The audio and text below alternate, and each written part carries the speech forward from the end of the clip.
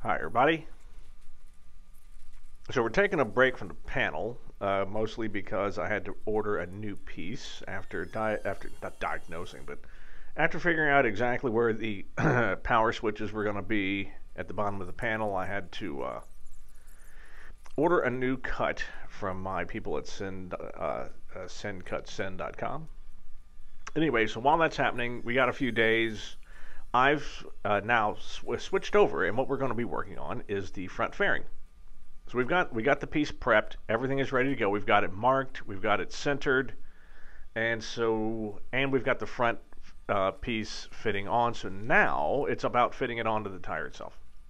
And this is going to be really interesting because what we have to do is we have to position the plane as though it is flight level, but at the same time we need to have the front wheel off the ground. As you jack the plane up here, you can see the front wheel is sort of moving back.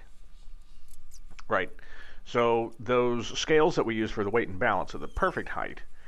That once the mains are on there, and then you can see I rolled the tie down over and just pull the tail down and secure it, that the nose just gently floats above the ground like a 1/16, 32nd of an inch. Actually, what I did was I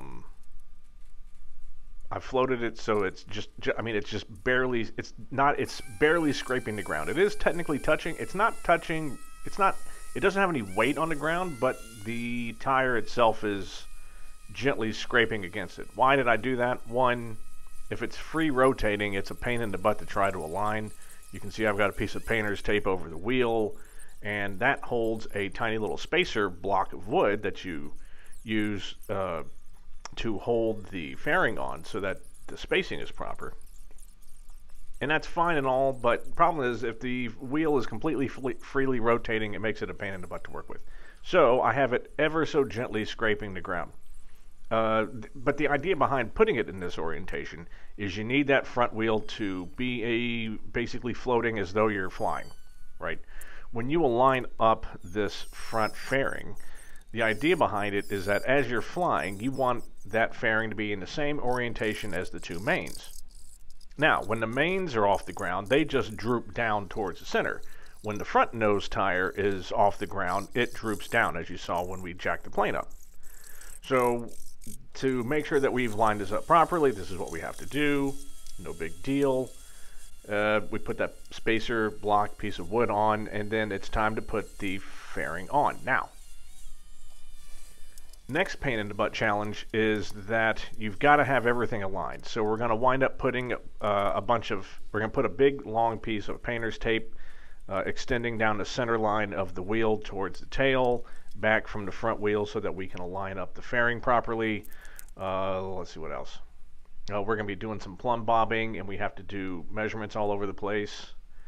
There you can see the stand that I made for it, which is working good.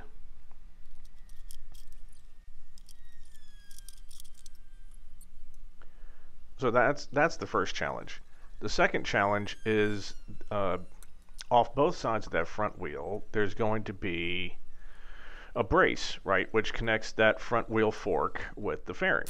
And the problem is you can't have both of those on and put the fairing on at the same time. Later on in the future, you'll see why this is the way it is. But so for the moment, you can have one on the side, and then to put it on, you have to then reach your hand in with the other bracket.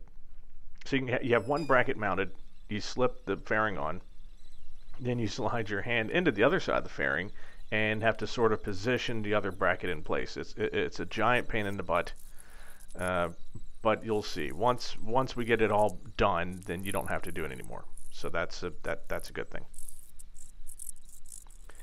Here you can see the official positioning.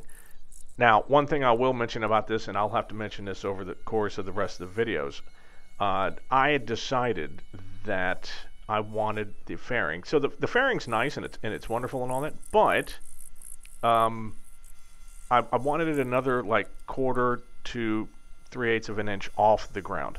In other words, I wanted more tire showing. Why? Well, I do plan on flying into some pretty hairy places, well, grassy places, Yeah, so, but anyway, front fairing is what we're working on. Next video, more of it. Thank you for joining me. See you soon.